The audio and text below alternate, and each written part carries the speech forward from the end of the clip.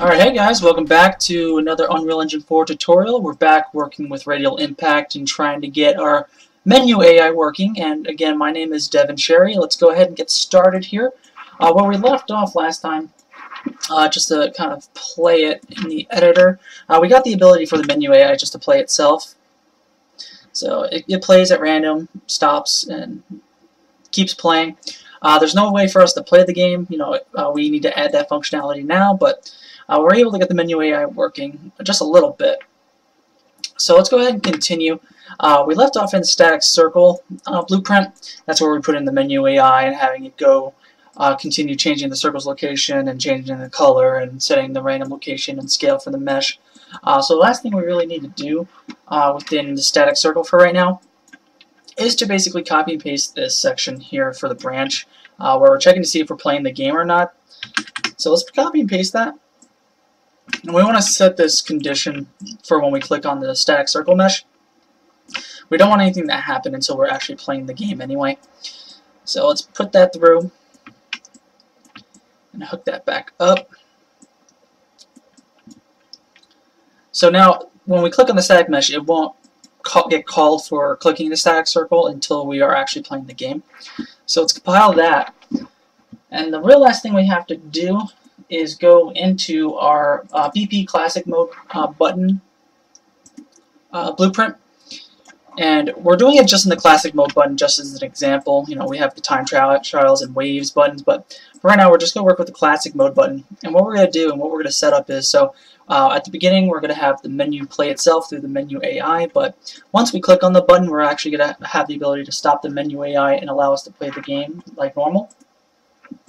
So to get this started, we need to create a new macro. So let's go ahead and create a new macro, and we'll call this menu AI to gameplay transition. And it just needs one input pin that's an executable pin, and we'll call that in. And then it needs one output executable pin that we'll call out. And for right now, we'll move the output section away for right now, just to make sure everything's nice and clean. And the first thing we need to do, because when we click the menu button AI, when we click the classic mode button, we want to check to see if the timeline's playing for that dynamic circle, if it's growing or shrinking. So we want to check if it's playing at the moment. So we need to grab a dynamic circle reference. And right now we don't have a dynamic circle reference. So what we need to do is go into the construction script and create those references. So let's go into the construction script. Let's pull out the classic mode button and my set here. We'll do get all actors of class. And since we're looking for the dynamic circle, we can filter it here if we spell it correctly. So BP dynamic circle. Pull out the out actors here. And do a get. Leave the default value of 0. Pull from the get and do a cast. And we're going to cast to the BP dynamic circle. And then we're going to hook that up. And then from the as BP dynamic circle, we're going to promote to a new variable. And we'll call that dynamic circle reference.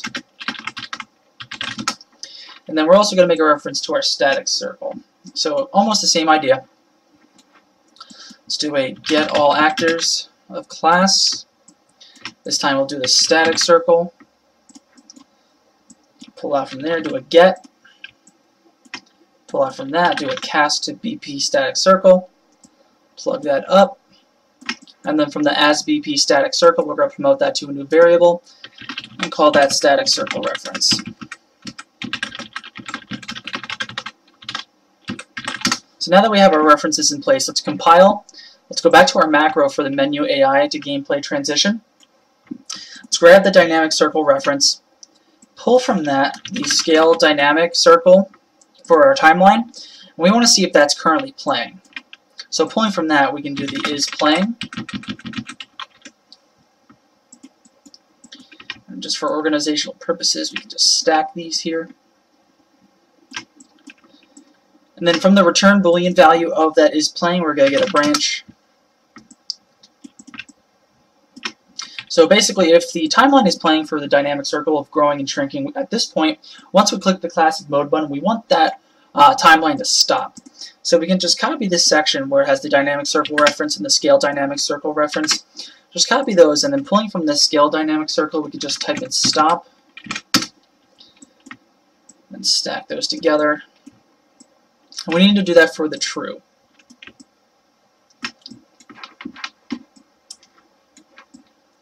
And then once we tell it to stop, we want to set the playback position of that timeline back to 0. So again, we can just copy these two references here, pull out from the scale dynamic circle reference, and do set playback position. The default value is going to be 0, 0, so we can leave that alone. Plug that up. And then it's at this point we want to make a delay. We'll do a delay of maybe like 0.5 seconds is fine. And then after that 0.5 seconds, that's when we want to go ahead and call the static circle reference to update the static circle. So let's grab the static circle reference, pull from that the update static circle function, stack that for organizational purposes.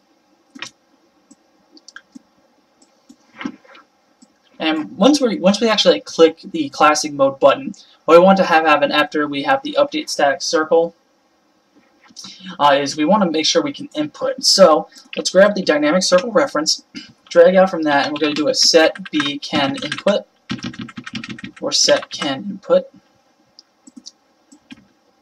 And we need to set that to true.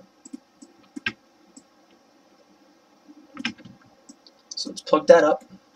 Then we need to grab the dynamic circle reference again, and we're going to set the is playing game boolean to true as well.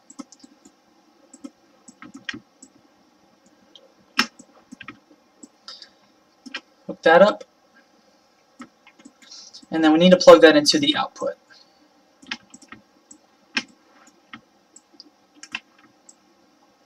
So we're almost done now. But what we need to do is set up the logic for when this is false. So when we click on the classic mode button and the timeline for the dynamic circle is not playing at all, what we're going to do is just drag out from the false. We'll do a delay of about 0.2 is fine as the default. And it's at this point we need to copy these two Boolean sets for the input and playing game. Because no matter what, if the dynamic circle timeline is playing or not playing, when we click on the classic mode button, we want those variables to become true. And then we also want to just make sure the playback position of that timeline is at 0. So we can copy this as well and paste that over. And then after we set the playback position, we can actually just plug this into the output. So connect that. And then we're going to compile. And then back into our event graph. Right here, the very top one, this section right here. This is for when we click on the classic mode button mesh. That's when it actually grows and shrinks back. We want this to call our new macro, the menu AI, to gameplay transition. So let's grab that and pull it out. And then where it says finished from our timeline, so once this timeline is finished, we want to call that information. So as soon as the timeline finishes for clicking on the game mode button for classic mode, this section gets called. So we see if the timeline's playing right now. If it is, we're going to stop that timeline. We're going to set its playback position to 0. We're going to wait 0.5 seconds, and then we're going to update the static circle and set these booleans to true. And then if it's false, if it's not currently playing, we just delay for 0.2 seconds. We make those variables true as well, and we set the playback position to 0, and then put it into the output. So we can compile that, and now if we play, we have our menu AI playing itself. But then if I hit the classic mode button, it should stop playing itself.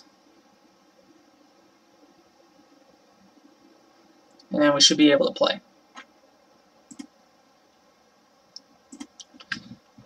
So all we really want to do right now is set the ability to turn back on the menu AI just for testing purposes and everything like that.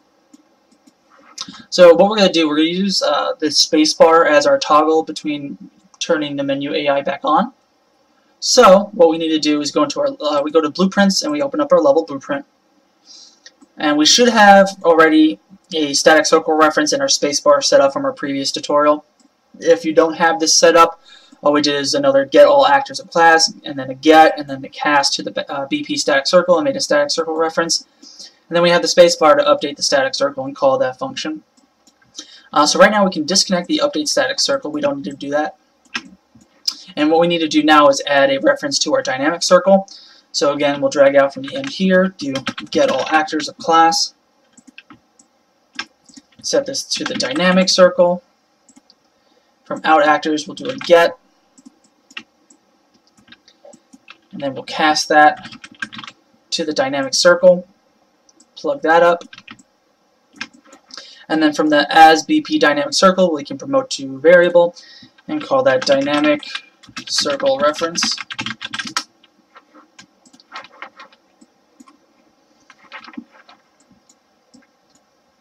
So, what we want to do now from the spacebar, what we first want to do is check to see if we are playing the game or not. So we need to do a check for the B is playing game reference, which is in our dynamic circle.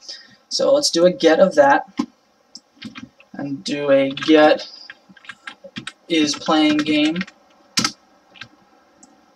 and then pull out of that a branch. And then we can stack those for organizational purposes. And then plug the spacebar pressed into the executable pin for the branch. So if is playing game is true, then what we want to do is grab the dynamic circle reference and do a set playing game. We want to set that to false just so we turn that off and make sure that that variable is not true. So make sure they connect here. And the last thing we need to do is grab another dynamic circle reference and then call our menu AI. So when we're playing the game and then we press the space bar, it checks to see if we are playing the game, and if we are, it sets that variable to false, and then it makes us call the menu AI, which will then start playing the game for us.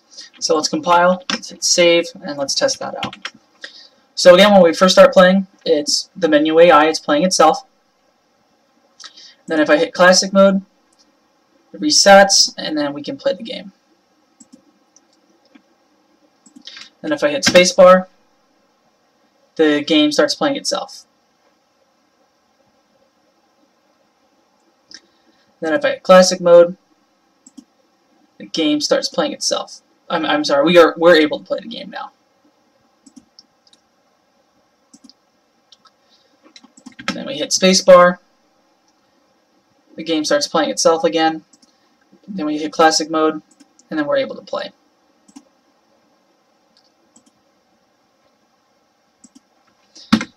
So that's everything we needed to do for our menu AI. So that's going to be the end of this tutorial series with Radial Impact. So we were able to create these game mode buttons that grow bigger when we click on them.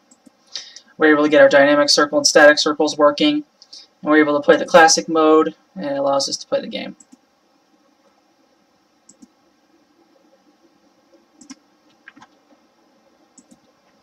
So that's what we did in this whole series, so I hope you did learn a lot. I do want to thank you guys for watching, and again, my name is Devin Sherry, and again, I appreciate you viewing this tutorial. Hope you learned a lot, and I'll see you next time.